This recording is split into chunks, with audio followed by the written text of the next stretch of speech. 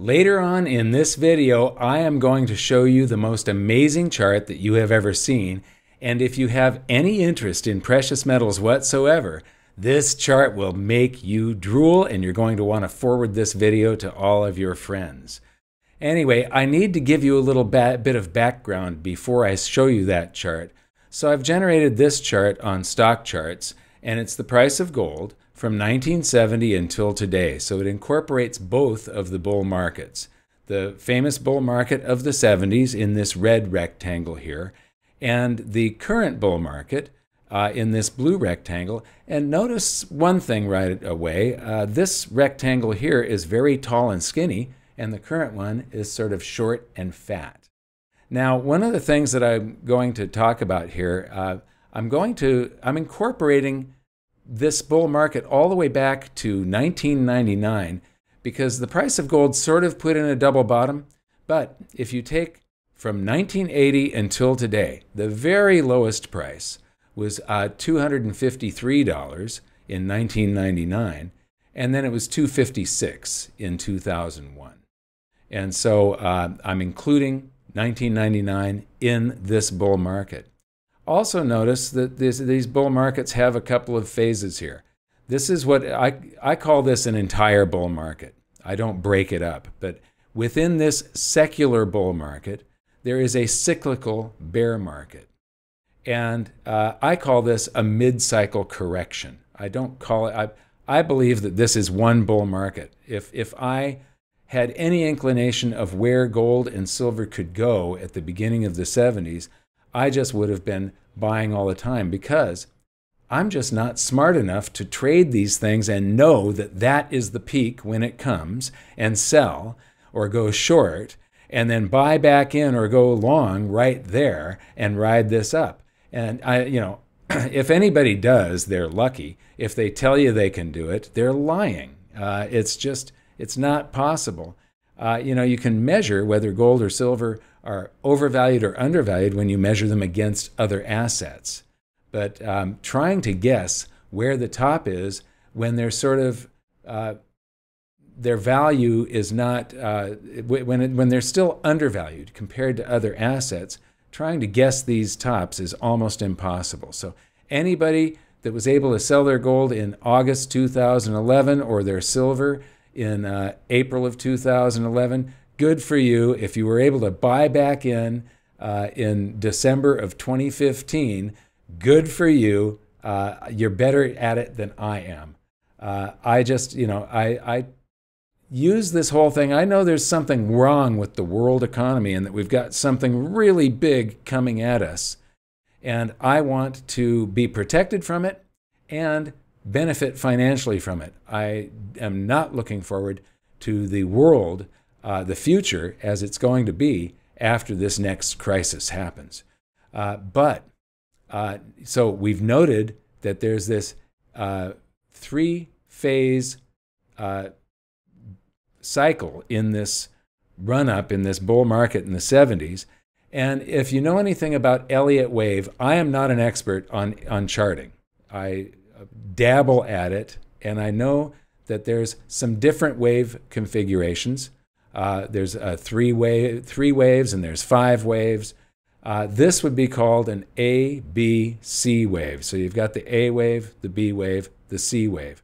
Notice that the peak of the A wave here and the beginning of the B wave is centered right in the middle of this rectangle in both time and in magnitude.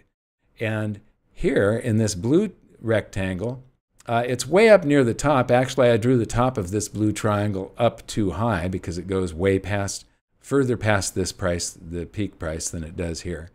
So it's way near the top, and it's a little bit over toward the right side of the price action here. Now, if we were to put that in the dead center, that would mean this rectangle would go way up here and it would go a little bit further out.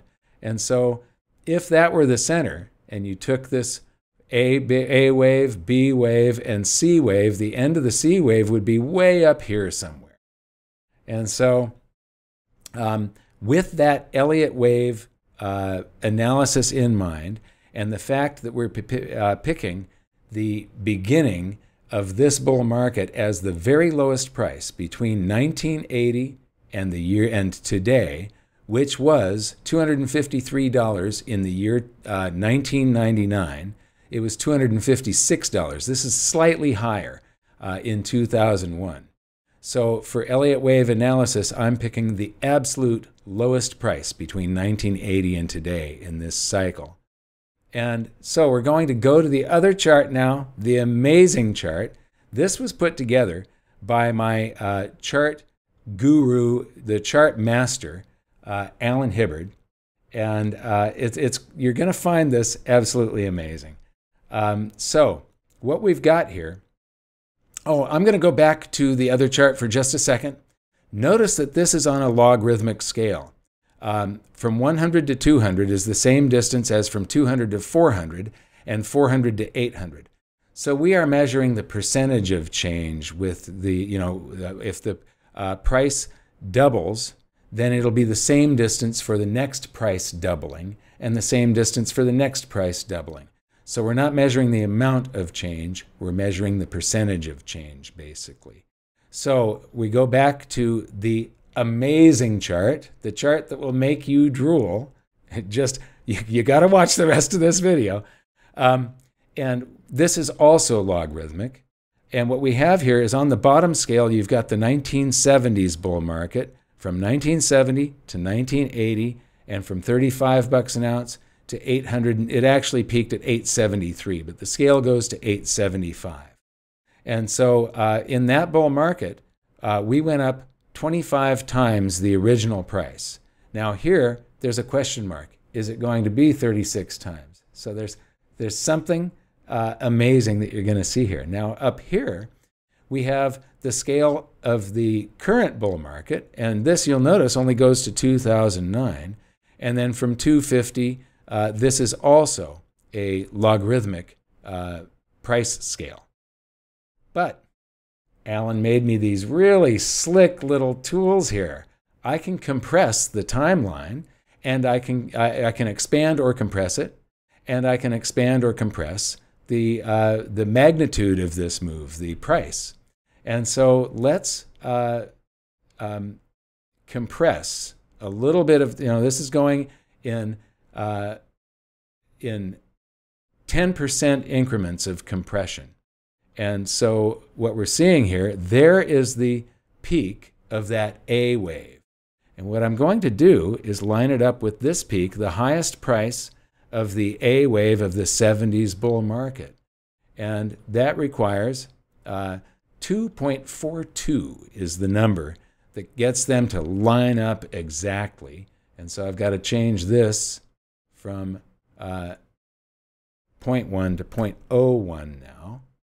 And there's 2.42, and these peaks are exactly lined up, as you will see in a second.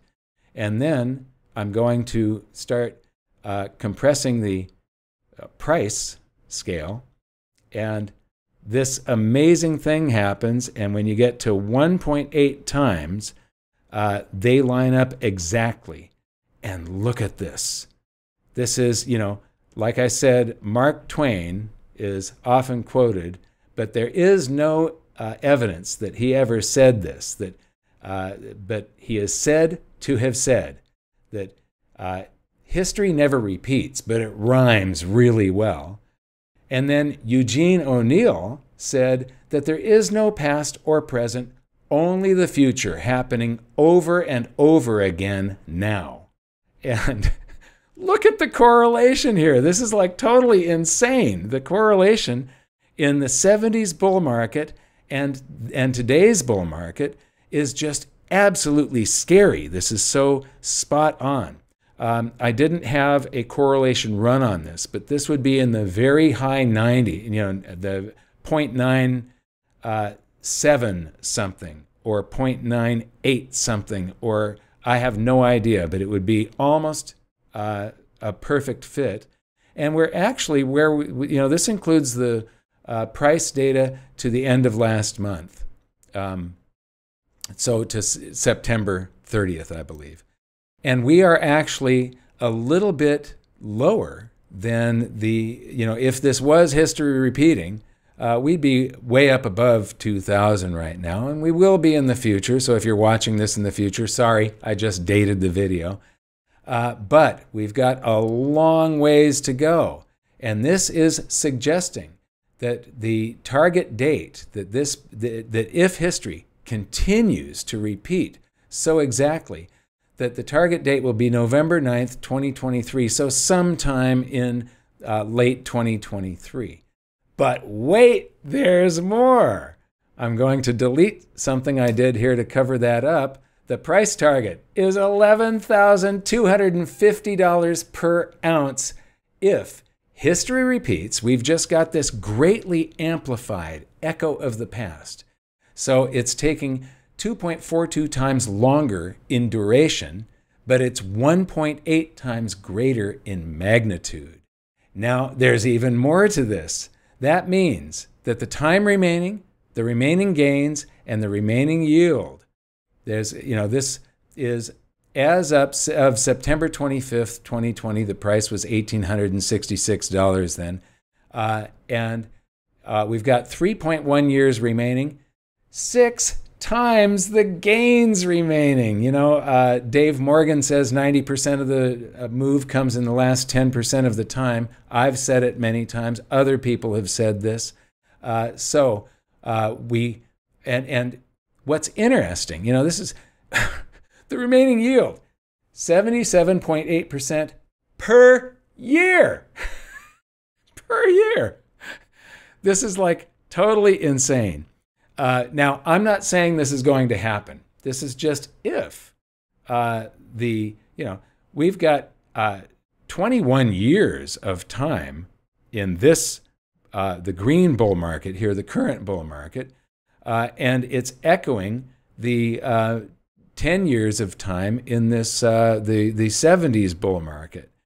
Now, that may not continue, but in the 70s bull market, we didn't have the world's central banks printing their currency into oblivion. We didn't have the global stock markets all so incredibly overvalued. They were overvalued in '66. They had been deflating. Actually, they were going sideways while inflation was raging, causing the stock markets to become very undervalued. So they were undervalued at this point in time. Real estate had bled off a lot of its value. It hadn't kept up with inflation. The precious metals were the stars of the show in the 70s because of that dramatic inflation. While real estate and stocks went sideways, precious metals turned in this amazing performance. I'll make a video on that later. But if this echo continues to play out, we'll see this $11,250 gold. But that's if you don't have countries printing their currencies into oblivion and you don't have everybody rushing toward the safety of gold if the markets crash or collapse. And if they do start to crash or collapse, the world's central banks will rush in to save, not us, to save the markets and cause a wealth transfer from the poor and the middle class to the uber rich. So I want to thank you for watching this, and I want to thank Alan Hibbert again for making this amazing tool for me that I could share with you. So, will gold go up 36 times from its bottom to its top? If history repeats, it will.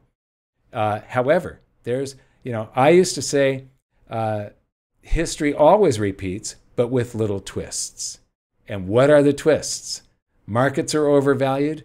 We've got currencies doing emergency maneuvers because of the global health problem, and we've got this printing into oblivion. And so I think that this is probably going to be a low side target. What do you think? What does this all add up to you? So I want to thank you so much for watching, and please, if you got anything from this, if you enjoyed it, if you were blown away by it, if you're drooling over it like I do, then please share it with anybody you think might be interested. Our channel is being throttled lately, and we could actually use the help. I want to thank you for watching. We'll see you next time.